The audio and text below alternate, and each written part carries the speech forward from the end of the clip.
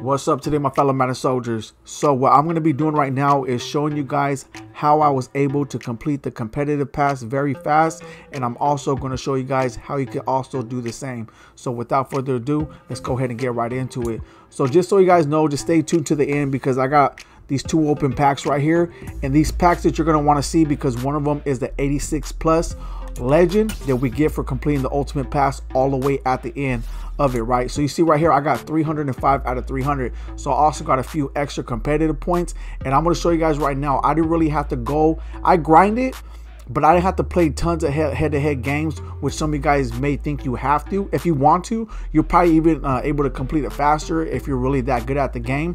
I'm not the greatest, so I just complete what I need to and try to complete a lot of the other objectives and everything else, which I'm going to show you guys right now.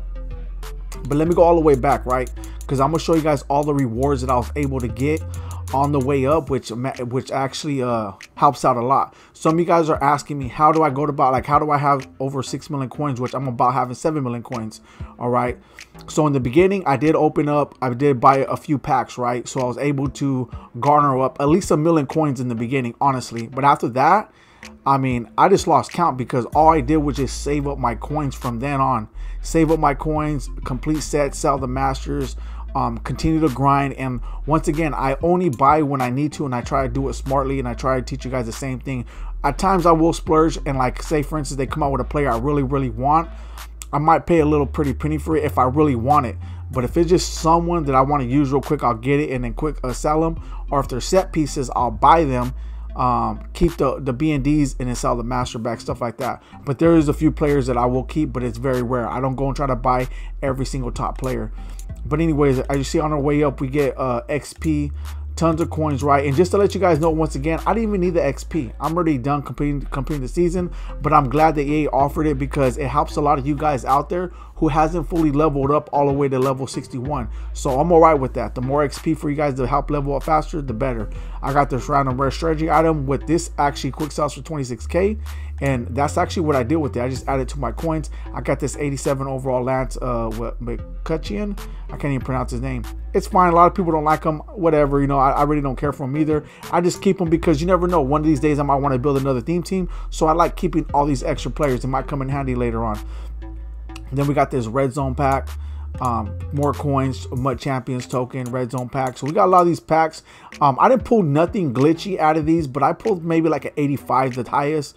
But they're good though, because that's like 30k coins, and like the elites that I pulled out of them, like the 81s, 82s were like 10k. So all that adds up, and eventually you get a lot of coins. Then I got this 89 overall exclusive Tom Compton, which I made a video on already, red zone pack, 50k coins, touchdown pack, 50k coins. So these last four is what I got. So I ended up getting another 100k. I got this touchdown pack for you guys after towards the end of the video. I'm gonna open it, as well as this 86 plus. So stay tuned. So them are all the rewards that you get, right? And how I was able to complete it fast. So keep in mind that this is the second week of the competitive pass. It's available for 2 weeks, and it says right here week 2 available until next Monday, right? Then they're gonna end up having another one. So this is week 2. But keep in mind that every week they reset this, and you're gonna have new objectives, and these objectives is 6 times 5 is 30. So that's already 30 competitive points for completing these objectives, and it's very easy to complete. I'm telling you right now, I always look at the objectives and I was like, okay, let's see what we gotta do. Get 600 yards, rush for 600 yards at Mud Champ, Solo Battles, or Seasons, pass for 200 yards. So I look at all this, and my first thing to do is go to solo battles and get as much of this done as I can. And I'm gonna be honest with you, I get all of this done in solo battles. The only reason I wasn't able to get it done this week, which a lot of you guys could understand, is because I was only able to play 2 solo battles because there was a glitch. Some of you guys are only able to play 1. What I did was I played the first one because I actually seen the first one. It actually was available to me. Then after I played the first one, it kicked me out.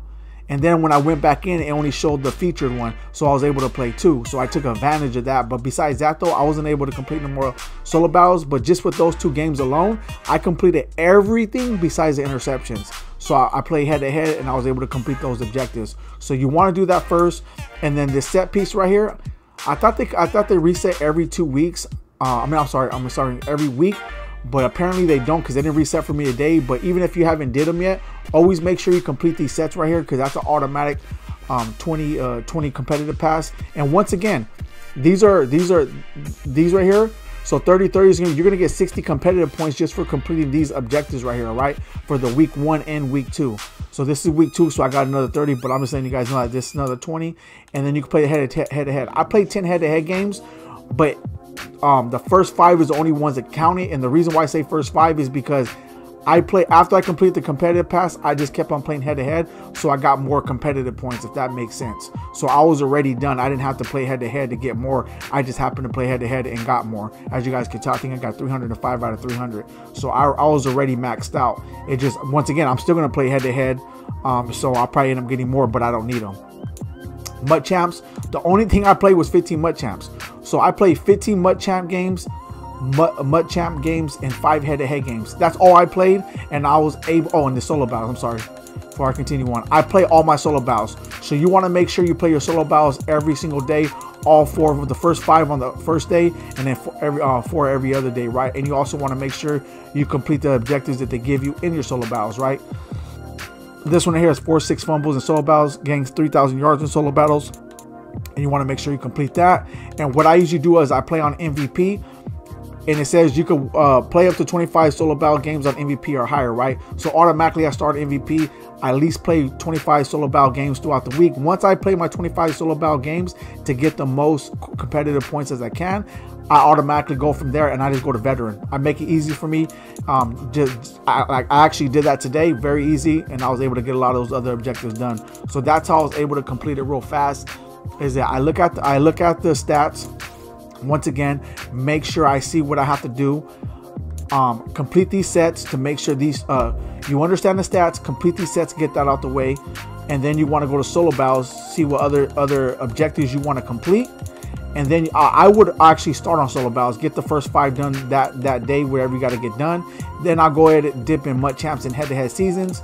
MUT Champs is a little bit more complicated because you're only able to play 25 games, so people are not easily wanting to quit out easy.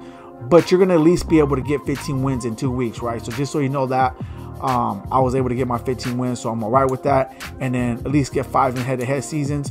But if you're really that good at MUT Champs, and stick to MUT Champs and complete them, then you'll really level up real fast, right? But I'm just sharing this with you guys because I'm just letting you guys know you don't have to complete every head-to-head game or every MUT Champ. Just complete enough. The main thing is completing the objectives, the solo battles and stuff like that to get the most. And that's how I do it every week. So honestly, my main thing, I really just want to get the 200 competitive points to get the 89 overall or the 90, whatever the highest pay that they're going to give us. But I seen that, okay, well, it's easy to complete the whole thing. Why not go ahead and complete the whole thing and get these other free packs and 100K coins?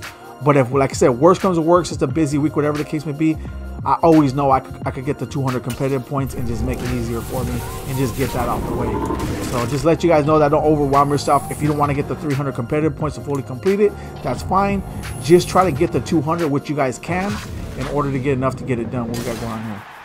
Look at that. We pulled the 87 to begin with. I already made some coins right there. And I do not need him. But hey, I definitely could keep that. We got here another 87. Wow, I pulled 287. That's what I'm trying to tell you guys. That was just from completing the competitive pass. I got this. Ooh, how much he's going for? Oh, we're wrong thing. Here we go. 80K. 80K. So I'm about to add to my stack right now. Okay. So I'm going to leave that alone. I'll go back to that in a minute. But let me go ahead and open up this other pack. But you guys see right there. Pull 287s right there. Glitchy pull. That's what I completed. So please anything higher than the 86. Hook me up. Hook me up. And they gave me an 86. Yeah. I really don't care. These really ain't really that worth it. But this right here will make up for the 50K I spent earlier on one of my Cowboy players. So what's he going for? 55K? 56K. I'm gonna go ahead and sell them for 50K. I'm gonna get this out the way right now. I don't even want this. These go up and down, so they can go ahead and just have this player. Give me my 50K coins, 86 overall. Guys, go ahead and have that. And I'm gonna see what I'm gonna do with the other 87s. Most likely I'm gonna sell them. I don't think I'm gonna do anything else with them. Hey, but that's cool though, man. I was able to pull the 287s. I'm happy. I haven't pulled nothing glitchy out of those 86 pluses. The last one was 85 plus. But it's fine though. I got 50K coins, and I'm about to get another like what? 80, 160K just for getting those 87s. Very happy that I profited a lot. So So anyways, there it is there. If you guys like seeing what seen, drop a like on the video. If you guys need sub to the channel, there will be more great amazing content coming your way. Thank you guys all for tuning in. I'm out.